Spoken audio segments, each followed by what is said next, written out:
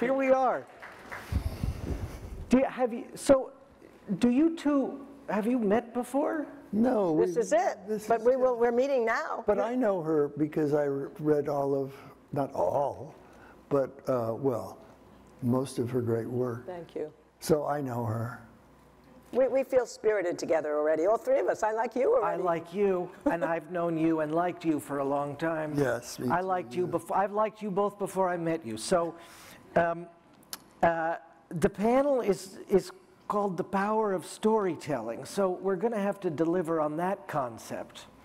And the question we can start with is with Robbie. And then maybe Doris. When did this feeling in you start that you were a storyteller? Do you even remember? I remember preferring to make up stories than to playing baseball, for sure, as a little kid. And you know, Pee Wee League or anything like that. I remember reading at a very young age. So it started kind of, but I think it's because I had a slightly lonelier childhood than some people because we lived overseas and my friends were books. So that's what happened with that. On to Doris. Yeah, that resonates with me. Well, does it with you? Go. Well, you go, something in this world isn't working, so it compels you into the other world. Now, that's really true, I think, in my own experience, because my mother had rheumatic fever when she was a child, so it left her with a rheumatic heart. And she was pretty much of an invalid in our house and had only an 8th grade education, but she read books in every spare moment she found, precisely because of what you said, because she wanted to be transported to other places that she couldn't go.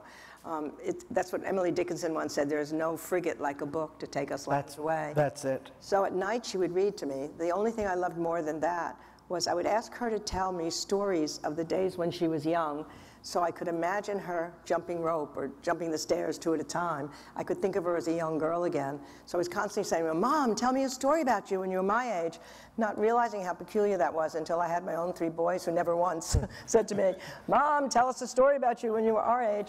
But somehow I think I began to feel that storytelling could bring her back, and it would stop the aging process that I was witnessing, and she would feel young again, and she would be young again. And it didn't work. Obviously, she died when I was 15, but still that love of books and storytelling really became the anchor of my life. So I think that's where it began. And when did it become a conscious project, like the thought of maybe even getting paid for it, the thought of maybe even getting serious about this thing, that it's not just an amusement or an escape, but it could be a life? When does that start? Well, I loved the theater, and at first I thought I would be an actor. And I still occasionally do, but I found myself sort of like restless and chafing at plays, and I grew up going to the theater a lot. If anybody here lives in or spent time in Los Angeles, the Taper is the Mark Taper Forum, and when Gordon Davidson ran it in particular, it was a fantastic place to see plays. And more and more I wanted to write them, I think, rather than just be in them. And also I noticed that actors had to get used to being pushed around, which I knew that I would get too used to being pushed around, so I avoided it pretty much. I think what happened to me, it's funny, when you become something like an historian, it's as if you were always meant to be it. But when you're going through that process, it doesn't happen that way. I mean, I think the reason that my storytelling got attached to history originally was I had a great teacher in high school who taught history. And it's always often a teacher that sparks something. And in fact, she told stories about presidents. And I remember when she was telling us about Abraham Lincoln, she actually cried. when she told us that he died. And I thought, oh, she knew him somehow. It was pretty special that she could bring him back to life. So I dreamed of becoming a high school teacher, not a writer. And then I went to college. And in college, I got interested in international history and relationships, comparative governments. I studied French and Russian. I got a Fulbright to go to Paris and Brussels, but I had a boyfriend. And he had graduated from Harvard the year before me, and he had gone to Berkeley Graduate School in economics, and he was willing to transfer back to Harvard to be with me, so I felt too guilty, so I did not take the Fulbright. And as it turned out, we broke up after 6 months. He won a Nobel Prize, but I married Richard Goodwin, so it turned out fine. but the crazy thing is, when my graduation, Adlai Stevenson spoke, and he talked about the fact about the civil rights movement. He talked about the fact that the people who would be remembered in the future may well be people who had gone to jail for their beliefs, meaning the civil rights demonstrators. And that summer when I was at the State Department, I'd gone to the March on Washington, and I was really already beginning to think, I really want to study American politics. It was so exciting to be here in America. So when I got to graduate school, no longer French and Russian, I can speak neither of them anymore, but I became an American historian. And the reason why, of course, I became a presidential historian, which some of you know, is because I ended up working for Lyndon Johnson, and he became the first president that I'd ever lived with, known well, and he told me all of his stories because he was lonely and old, and he needed to have those stories told to the next generation. He chose me to do that. And so that became my first book. And then I somehow was not only a teacher, I was a graduate, I was teaching at Harvard at that time, but I decided when I had 3 kids all of a sudden, my husband had a 10-year-old when we were married. We had 2 kids immediately within 14 months of each other. So I suddenly had 3 boys, and I didn't think I could write and teach and be with the kids. So I thought I had to make a choice. Maybe I wouldn't feel that way now, but I did then. And my husband was really supportive that I could be a writer. I wasn't so sure. I knew I was a good teacher. And he said, just write like you talk. And I talk very fast. That's great advice. Except that I talk fast and I wrote very slowly. Yeah. So I was telling people this morning, one time I was at Harvard Yard and I heard these 2 students saying, whatever happened to Doris Kearns anyway? Did she die? Because it took me 10 years to write that first book. But why was Lyndon Johnson lonely? You said he was lonely. Because he'd been kicked out, really, of the world. I mean, he had withdrawn, but it was really because he had to withdraw. Yeah. And he was so sad because he knew that he had done extraordinary things. I mean, Medicare, Medicaid, aid to education, immigration reform, voting rights, PBS, desegregating the South. I mean, aid to the cities, extraordinary, but the Vietnam War had cut it all in 2. And he just needed to feel like he'd be remembered somehow. I think it's that desire of all of us to somehow be remembered. And he chose me somehow because I was there, and maybe because I was young, and maybe because I was going to be an historian, or he thought I might be, to tell the stories to. And so they became the foundation of the first book. And luckily the book did well, so that allowed me to become a writer, because I would have been a teacher and maybe a professor even, but not a writer by profession. It was listening to you tell these origin stories, I'm thinking, well, one person here, Robbie, is known for his fiction, and Doris for her nonfiction. Yours seems to be vocational, that you were compelled to do it right away, and Doris, you took a windy path. Do you feel that fiction is who you are and nonfiction is who you are? Are you different species, or are you both the same, or are you the same species? Well, I mean, I think Doris is a gorgeous, beautiful salamander somewhere. That's a good thing to think about. And I'm just, a regular toad. Oh, that's ridiculous.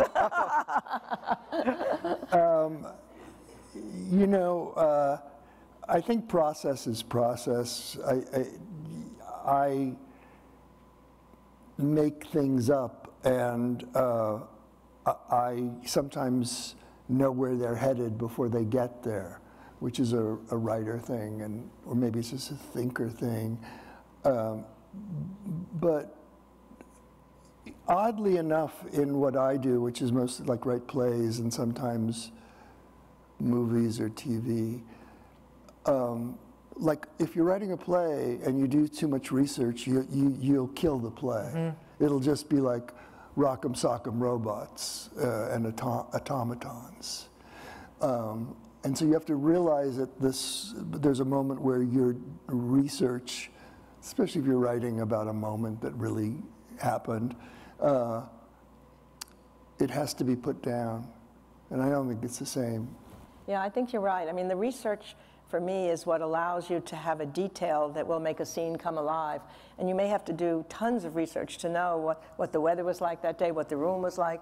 Where you get frustrated as a nonfiction writer is you know your people so well, you know what they would have said to each other, but you can't say that. You can't fill that gap. You can say what somebody might have heard them say. You can have a memoir, you can have a diary. And that's when I'm so lucky to think that you can do that. Because I say, I could do it better than these other people did it, because I know them, but you can't. Yeah, I imagine there is some kind of creative longing for you wish you could use what Robbie gets, and Robbie probably wishes that he has. I could give you all my research, and then you wouldn't have to do it. Oh, that would be fantastic. Yeah. I would love that. But I think I use my imagination and what to get through the day. It doesn't mean that I don't look at reality. I try and look closely at it and interpret it. But I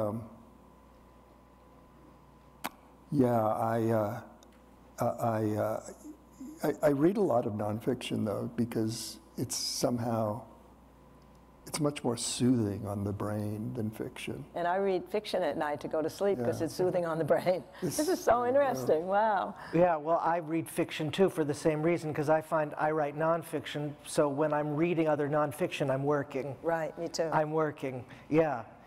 So what part does imagination play in your work? Well, I still think it does. I mean, empathy is one of the things that plays a role. I think you've got to try and get inside the people that you're writing about and understand why they're feeling the way they are. But imagining what they might be doing, and I think it works. I mean, I think it's empathy and imagination and research together. I think that's right. And how do you decide? I mean, this is a question, this is a writer question, or kind of a journalist question. But how do you decide what you are going to write about? Or do you decide, does it decide you? No, well, the only one that decided me was Lyndon Johnson, obviously.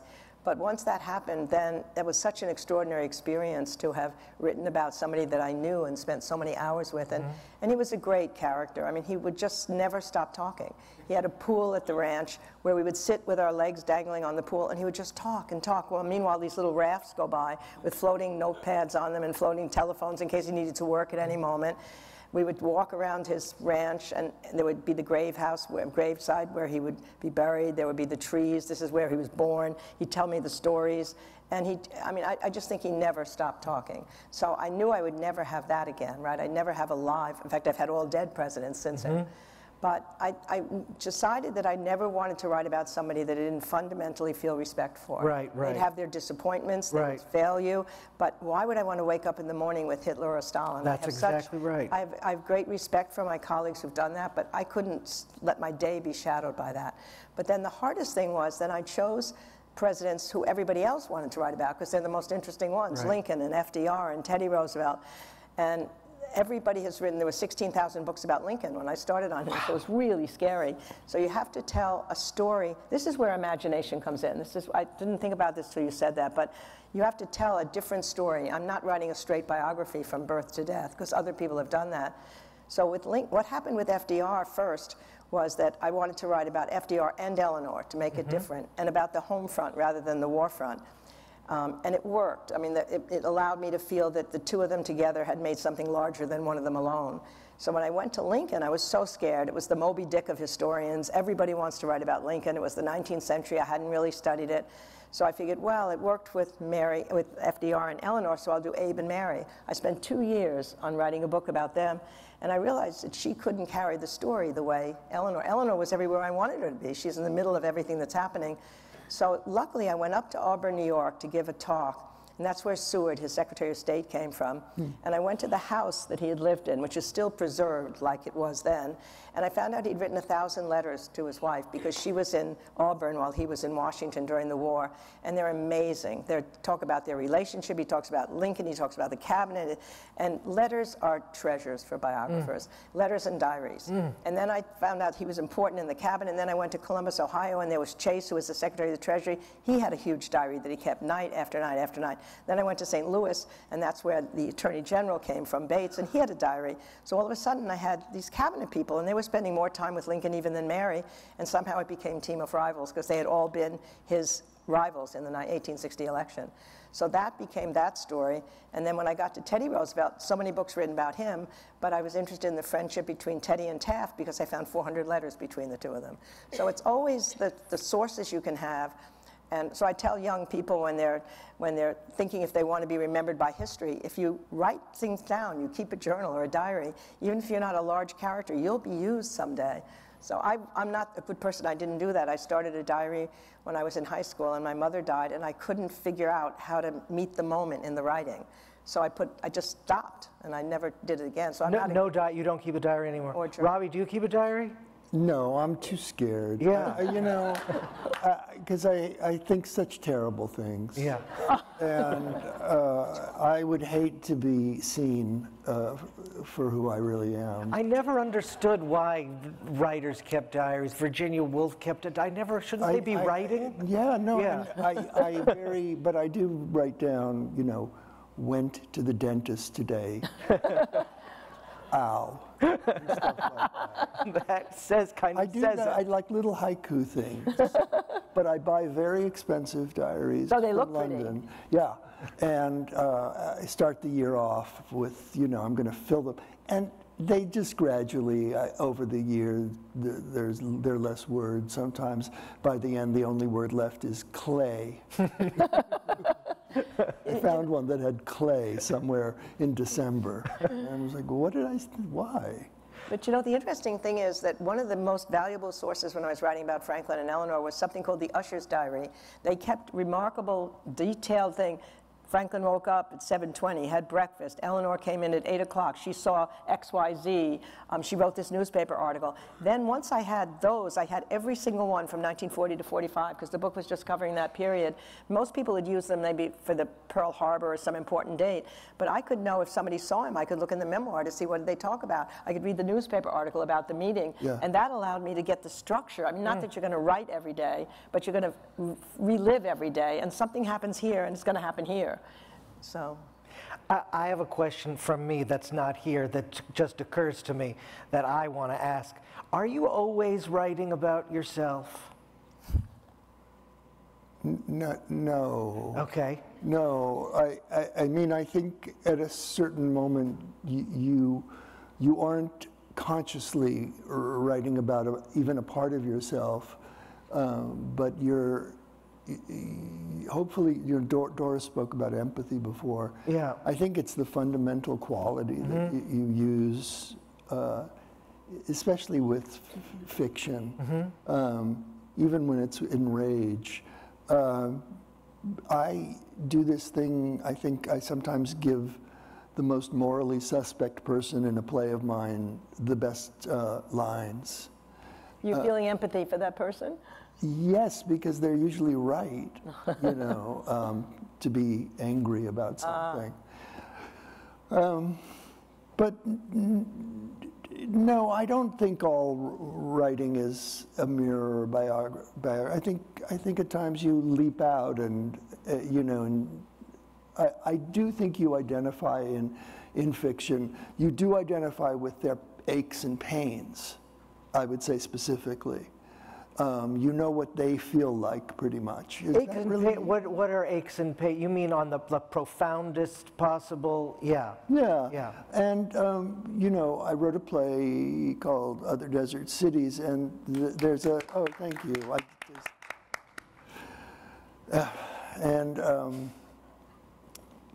There's a retired politician, sort of politician, and he was a chairman of the GOP in California, but he was a sort of old-style GOP guy and not one of the new kind.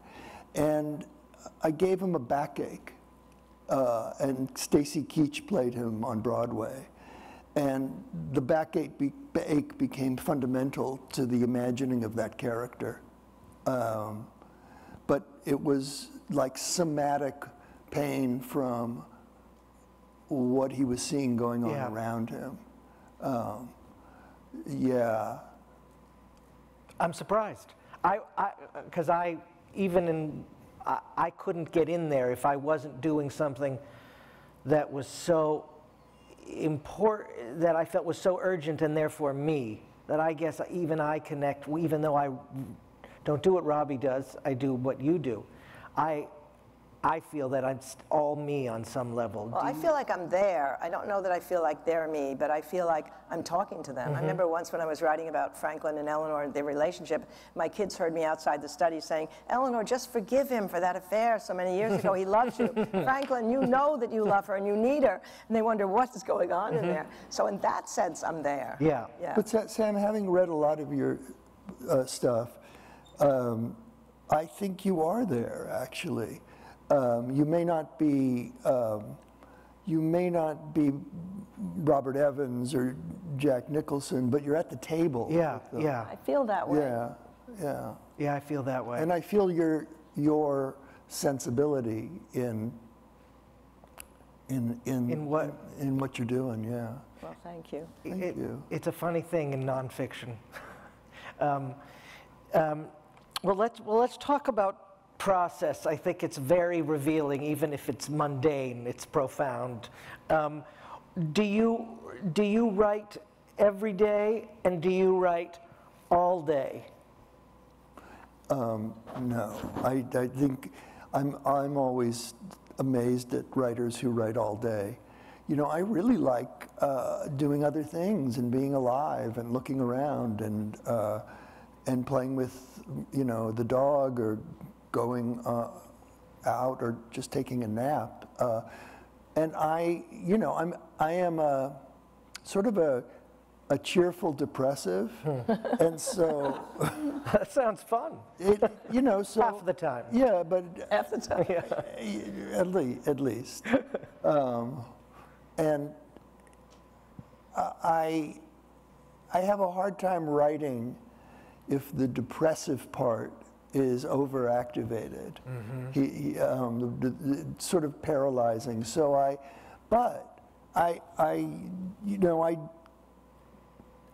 can be like activated by looking at, for instance, paintings or reading, and I'll write something most days,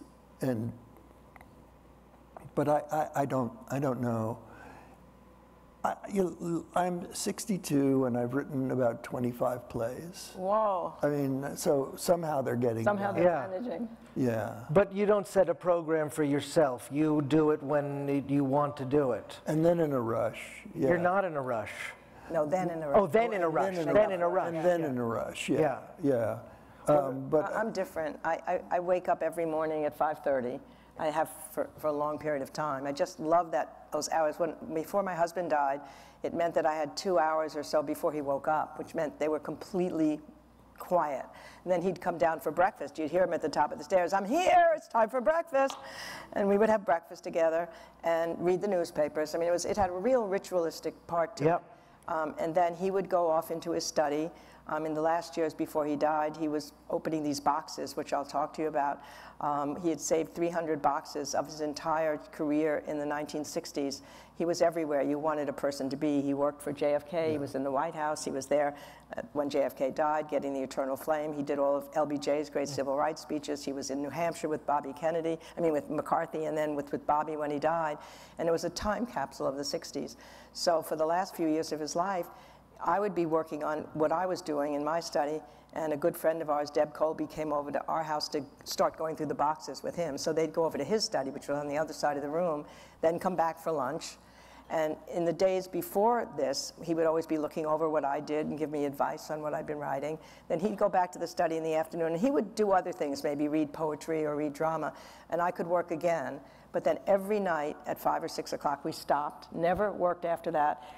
After our kids were grown, we went out to dinner every night with a gang of people in Concord Center who we knew, the same restaurants, some restaurant Monday night, some restaurant Thursday night, some restaurant, and then we'd come home, watch something on television, and go to bed. And so I've always been a morning person. Yeah. And the hardest thing that happened, after So what happened anyway, I might as well, since I started talking about the boxes, so I was helping him eventually after he went through them the first time. I went through them the second time with him, and we relived the 60s together, essentially. Yeah. And it made him realize he'd been so sad he hadn't wanted to open the boxes, even though they slept with us for 40 years, because the 60s ended so sadly, with Bobby dead and JFK dead and Martin Luther King dead and the riots and the anti-war violence and the war itself. And so, but finally when he turned 80, he decided if I have any wisdom to dispense, it's now. So let's go through them. And it was a great experience. It just made him feel, it gave him a sense of purpose in those last years. He was in his 80s, but he was in there every day in these boxes. I was going to help him to write a book. And then when he died, I had to figure out what to do. And I lost my routine. I moved from Concord because I couldn't stand being in the house which we'd built together with a house of books with every room filled with a different fiction in one, drama in another, poetry in another. And it was too big, so I went to Boston, and I lost the routine. And for a year, I really didn't get anything done. I was thinking, can I really do this? And then finally, somehow, I started waking up again at 5:30. I brought the same couch that I'd sat on in the other house, and the same rug, and the same chair. There was the only thing, all the furniture was too big and old furniture, but I kept that. And I went back to that in my study, and I started at 5:30, and one morning I started again after a year and figured I can do that. So I've just almost finished it. It's coming out in April, and it's called An Unfinished Love Story, A Personal History of the 60s. Yep. So. But routine mattered. Routine matters. That was a long answer to your question. No, it was a good answer. And Robbie has a new show that's out today. This very day. Right? Today is the day, right? Yeah. That's amazing. I didn't know that. And that's Capote and the Swans. That's right. Oh, that's good. That's good. How do you feel? Well, I'm very proud of it because it's not sort of normal in any way. It's very odd and drifty and wistful, and it's sort of melancholy, and it's more of a meditation on a feud than a narrative-driven story of a feud. And it came out right. It came out. What a great feeling. Yeah, it's really good.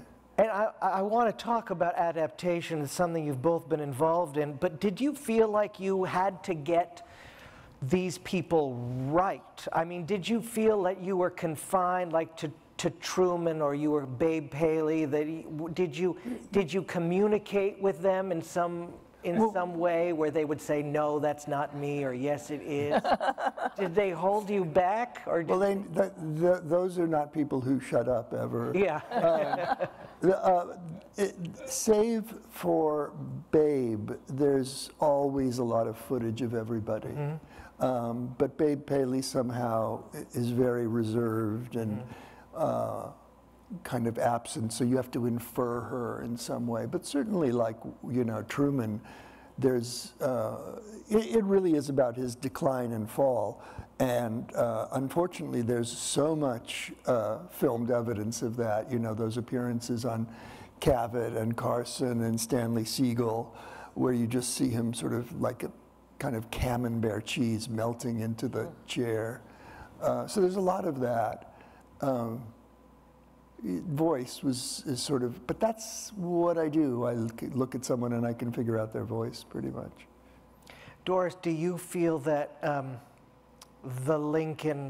do you feel that your Lincoln was Spielberg's Lincoln? Yes, I do. I mean, what happened, it was a long process. It took maybe almost 10 years to make that movie, because he first approached me. He had asked me and a bunch of historians to get together because he was doing a documentary on the century that had just passed. And I was one of the people there. He found out I was writing about Lincoln, and he said he'd always wanted to make a movie about Lincoln, but he had to wait until he was mature enough to be able to do it, to tackle it, because he cared so much about Lincoln. So he asked me to come out to his house in Long Island. We talked about it. I was only half done. It was 1999, and it wasn't out till 2005. But he decided he wanted to get it, and he got an option. But then it was on other movies, and he'd keep calling me from whatever movie he was on to say, "What did Lincoln do today?" That was his relaxation. Yeah. I can see that. And so then he finally decided he wanted to get a scriptwriter to start. So he had 2 scriptwriters work on it for some years, but they never quite got Daniel Day-Lewis is what he wanted to be. And Daniel had said no to those first 2 scripts. He said, they're beautiful scripts, but they don't speak to me. Finally, he got Tony Kushner to do it. And I think I partly persuaded Tony, like I persuaded Daniel, that when you study Lincoln, you're going to feel like you're a better person for living with him, which is what I certainly felt. And Daniel Day then became my friend. I mean, he asked me immediately, as soon as Daniel said yes, he said, please take him to Springfield, because he has to see the sights right away. But we don't want people to know that he's Lincoln yet, because we're not going to announce it. He wants to have a year to become Lincoln. So I told the tour guides, you don't know who this guy is. We're just coming to look around. And that all worked. It was fine, except we went to a bar that night beforehand, and we were supposed to go with him under an assumed name. But somebody immediately bought us drinks, and I thought, Stephen's going to kill me. But they didn't bring the drinks for him. They brought it for me, so it was a joke. Only in Springfield would that happen, except that Daniel is so unrecognizable because he comes every character, right? So this becomes part of the story. So then anyway, for a year I sent him books. He only texts, he doesn't email. So I learned to text. My kids tease me because I fell in love with him. How could you not? He's Daniel Day-Lewis and he's Abraham Lincoln at the same time. And so we became somewhat close. And then, however, when I went to the premiere, when I went to the production in Richmond, he wouldn't let me see him play Lincoln because he never, ever is out of character. So he couldn't say, hello, Doris. He's never going to not be anything. Even the other actors had to call him Mr. President the whole time. He never relaxed with any of them. How annoying. It was just so crazy, right? But he's staying in. Yeah. As soon as the last shot was taken, he said, hi, Stephen, and that was it. No, he would talk to Stephen, but not even to Tony. And so anyway, but I went to the production site, and Rick Carter, who won an Academy Award, he takes me into a pinball machine and factory, and there's sawdust on the floor, and I think, what is this? And then he opens a door, and it's a recreation of the White House in the 1860s. It was astonishing. The rug was the rug that had been there. They had woven specially. The wallpaper was the way it was supposed to be. There were cubby holes in the desk where Lincoln used to put little parts of his speeches. And the lighting was low, which is as it was. And I felt miraculously transported back to that. Every detail, even though nobody would necessarily know that, was there. So it was great. I watched other scenes there instead of Daniel. Never saw Daniel until the premiere. So then I went to LA, I saw him there, but then in New York, he said, okay, we have to go to a bar afterwards to celebrate that first bar in Springfield. So he took me to his favorite bar, the Carlisle, and we had these favorite drinks of his called Old Cubans, quite a few of them, but it was fine, everything was great. Then he gets to the first of his series of awards, and Spielberg comes to give it to him, and he tells the story of how he wanted him to do this, but he turned down 2 scripts, and he wrote these great letters, but he finally said yes. So Daniel got up there, and somehow, unaccountably, there was a Wall Street Journal reporter in the room. He said, I don't reject everything. When Doris Kearns Goodwin asked me to go binge drinking with her, I accepted it once. Good answer. Good answer. I was thrilled to be in the Wall Street Journal. But it was a great experience. I mean, when somebody, as you know well, somebody can buy your work and they don't have to talk to you necessarily. Right. But Stephen let me be part of the process at every step along the way, and just to go to the Academy Awards, I felt really proud of what they'd done. And the interesting thing is, this big fat book I had, originally Tony had written a script that was more chronological, and he loved Salmon Chase, not liked him as a person, but loved him as a character. And then it was just too big. And they finally, this is where imagination comes in. They hit upon the idea of just doing the 13th Amendment. But meanwhile, they knew the character of Lincoln, and that's what mattered to me, was that they got the person he was, they got the political genius he was, they got the humor person he was, they got the melancholy he had, and that's what you care about. Did they responsibly do that? I was even able to persuade Daniel and Stephen to tell my favorite Lincoln story. Lincoln loved to tell stories that were sometimes off color. And this one he told endlessly, and Daniel told it brilliantly. It was about the American revolutionary hero, Ethan Allen, who went to England after the war. And the English were having a dinner party. They decided to embarrass him by putting a huge picture of General George Washington in the only outhouse where he'd have to encounter it sooner or later. They figured he'd be pissed off at the indignity of George Washington in an outhouse. But he came out of the outhouse and he wasn't upset at all. And they said, well, didn't you see George Washington there? Oh, yes, he said, I think it was the perfectly appropriate place. What do you mean? They said, well, there's nothing to make an Englishman shit faster than the sight of General George Washington. It's good. And he was great. I mean, he caught his humor. He caught his sadness. So anyway, it was a great experience. So this panel is called The Power of Storytelling, and when I read that, I figured, well, that's for the audience, for the reader, you know. But what you just said about Lincoln making you a better person, I'm thinking this is also a power of storytelling to change the storyteller. Oh, and so I want to know, what was it about Lincoln that did this to you? And then I want Robbie Baitz to answer the same question, not about Lincoln, but about his own work. I mean, if a profound time when the course of writing changed you. Yeah, I think, what Lincoln was making everybody feel was somehow he wasn't going to allow past resentments to stay within him. Mm-hmm. Stanton, who becomes his Secretary of Defense, was humiliating to him in a law case years earlier, but he thought he would be the best person for the job. He puts him in that position. Mm-hmm. They end up being as close friends as anybody could be. He had the normal feelings of envy and anger, but he said, and jealousy, if you let those feelings fester, they'll poison you. Well, that's so every right. time, jealousy's the worst, envy. Every time I'd feel one of those things, Abe would be there, stop. And he had all the qualities that you want in character, a good character, humility and empathy and resilience and accountability and acknowledgement of errors and ambition for something larger than self. So I really felt like he had changed me a little bit. I don't have that kind of experience. I think the process changes me. You go through the process of going from an idea to pages to a whole piece, and then say it's being filmed.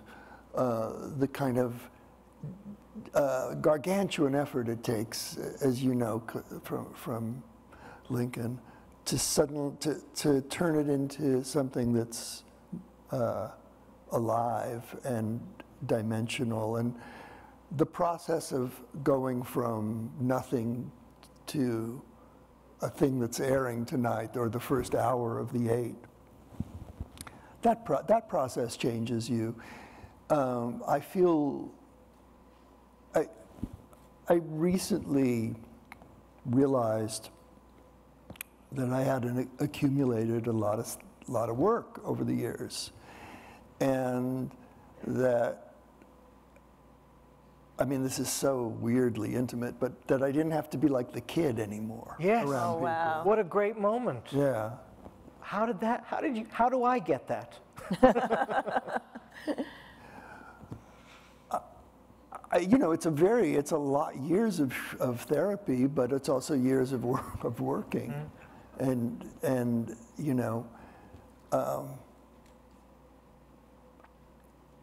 So you know you're good. Do you know you're good?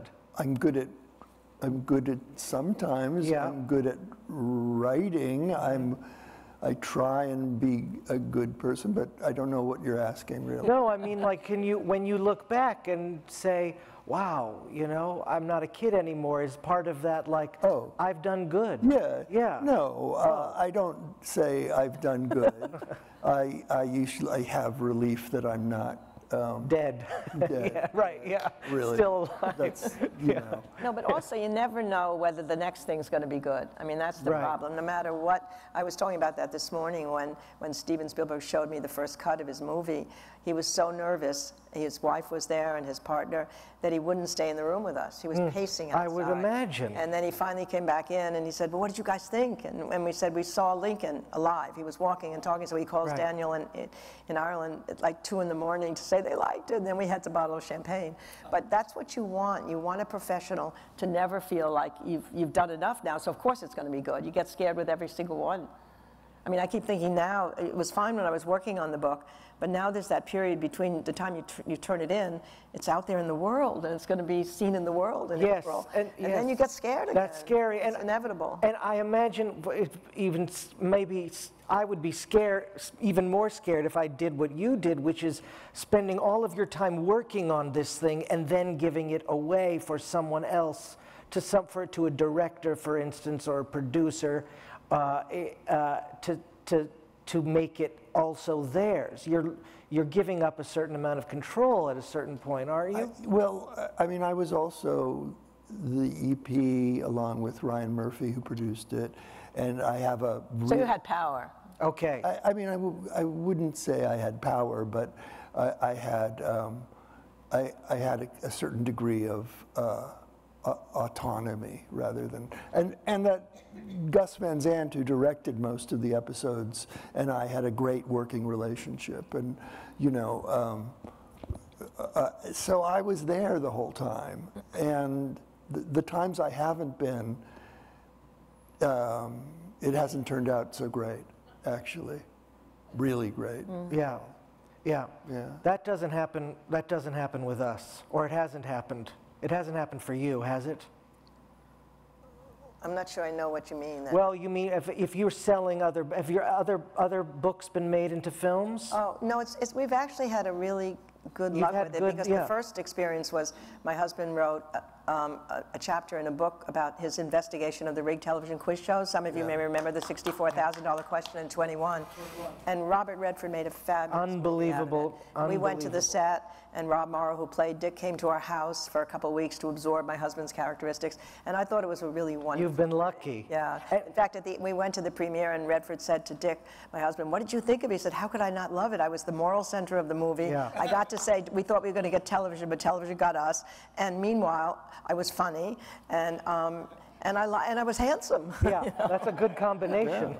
That's but you've started now producing as well? Executive producing, like it yes. Well, what happened is the History Channel came to Beth Lasky, my partner, and me, with the idea that we would help them to work on, be an EP on a movie on a 6-hour documentary on George Washington. He wasn't one of my guys, so this was scary that the first film thing that we'd be doing together, I didn't know him well, but I'd always wanted to write about him, but it was too late. I mean, there were too many things written about him, and another 10-year project at this time in my age seemed a little crazy.